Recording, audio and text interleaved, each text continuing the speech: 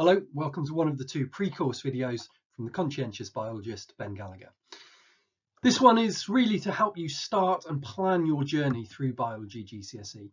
I've titled this one The Big Five. This is 5 questions that I've come up with over years and years of teaching biology that really help to simplify the subject down and give you a really good understanding that everything in biology is really closely linked and integrated together. And if you can start to consider biology as all these things, all being part of just one essential point, then it will really help you to understand it. Too often teaching is done in little compartments. You learn this little bit and then you put it to one side and you learn the next little bit without necessarily bridging between the two and setting the really solid foundations of your knowledge. So I've tried to simplify it to these 5 questions that are going to help you to do that.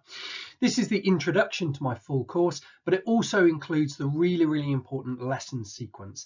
This sets out all of the lessons in order that you really should be following in that sequence to get the most out of this course.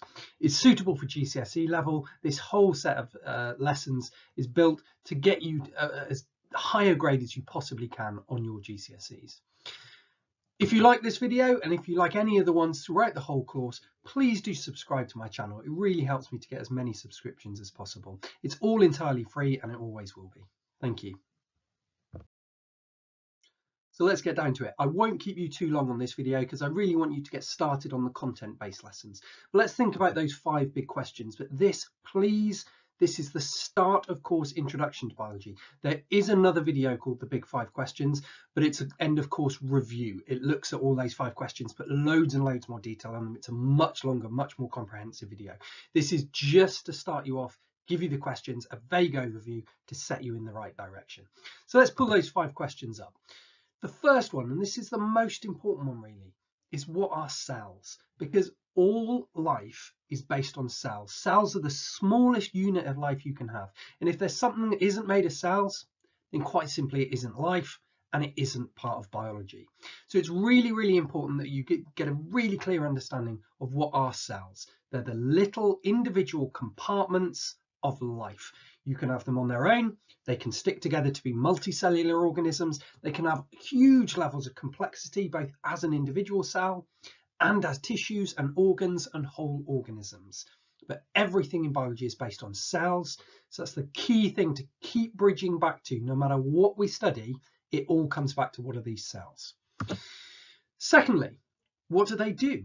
If you can understand what a cell has to do and how it has to function, then you've got a great understanding of how everything in the biological world is set up kinda to provide for the cell so that it can do those things. That also answers the question of what is life, because life is a cell doing what the cell needs to do. That's basically all life is. Question 3, what do they need? You've got a cell, it's got these things it needs to do. What does it need in order to be able to do those things? Because if it can get the things it needs to do the things it needs to do, then you have life, and life is biology. Question 4, how do they get what they need? It's that straightforward.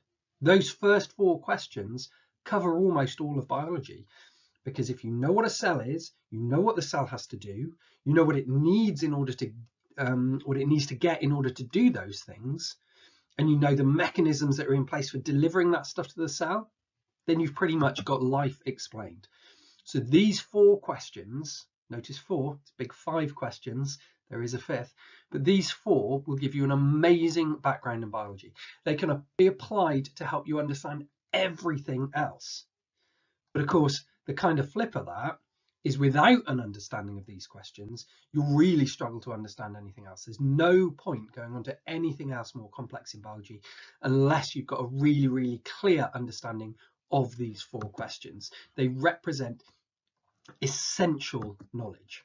And for my course, I've designated this as phase 1. So all of those 4 questions are answered in phase 1 of my course. There's only 2 phases to the course. Phase 1 focuses on those 4. So phase 5 has to focus on the last 5th question. And it is a massive question, okay? So that's phase 2, sorry, the result of all that, okay? So that question though, let's try and pick that apart because it's only one of the 5, but it is enormous. Okay, so what's the result of having all these cells that can function, that can do things, and that can create life? Well, think about that. Once you've got those cells and they're alive and they can be provided with everything they need to do, then you've got to start to think, well, okay, I've got these functionals. How do they communicate with each other? So you've got to bring in things like the nervous system, like the endocrine system with hormones. You've got to think about things like, well, okay, if those cells can all fit together and form multicellular life and you've got a whole organism, how does that organism interact with other organisms? So you can start to bring in things in ecology, like predators and prey and feeding relationships and things like that. How do those organisms fit in the environment that they're in? So you've got all of ecology to come into that. How do those organisms pass things on to the next generation? So then you've got genetics and inheritance coming into that. You've got things like how can those things improve over time? So then you've got all of evolution that you've got to tag into that. What happens when those cells are under attack? How do they defend themselves? And you've got all about the immune system as well. So once you've got these cells and you've got those first 4 questions answered, you've then got a whole load of biology of what's the result of having cells. What happened after those cells came into being? So that's question 5, but that's phase 2. So let's pull up the lesson sequence here. I'm only going to give you the lesson sequence for phase 1 to start with. When we're ready to start phase 2, there'll be a second video like this that will talk you through that. Now I'm going to pull up the whole table. Now that might look a bit intimidating. It's a big table, it's a lot of information, but it's really not. And I've tried to break this table down to be as simple as possible. And I've made the course as simple to follow as possible. If you look at the far column over there first, that's a list of all of the videos that I've made that go into phase 1. Now the first 2 are the pre-course ones. So if you just look across at the next column now, the one that says phase, you'll see that those first 2 under phase have got pre-course. So I'm hoping you've already gone and watched the steps to exam success, the Gallagher method video. If you haven't, go to that one next, but it's quite important that you watch the steps to success one and this one, the big 5 questions that simplify biology, to give you a really good start to how you're going to use your course. That steps to exam success one is basically about the science behind learning. I've put it together over many, many years of teaching to really try and help you to get ownership of your own education. So do go and watch that one. But then we start phase 1. Firstly, you've got the 6 cell biology lessons. And you'll notice in the next column there, the one titled playlist, I've put the lessons together in groups that kind of fit nicely and fit logically together. And if you look at the playlists on my YouTube channel, they're already in there. So you could just go to the cell biology playlist, click play, and it will go through all 6 at once. Okay, that might save you some time rather than looking for the individual videos. But you've got the 6 cell biology ones. Then you've got the transport through membranes ones. There's 4 of those. Then you've got 3 proteins ones. Proteins really, really important. Then you've got a big chunk of human physiology. That's digestive system, respiratory system, circulatory system. Then we've got bioenergetics. That's photosynthesis and respiration. That's not that much stuff. If you look down at the last column then for the number, that's 27 lessons in total, but that includes those 2 pre-course ones. So make sure you've taken a screenshot of this screen, or take a photo of it, or whatever you need to do, but make sure you've recorded this screen, paste it onto a Word document, print it out, stick it up on your wall, whatever you want to do with it. But this is the sequence of lessons that I really, really want you to follow in this order. Okay.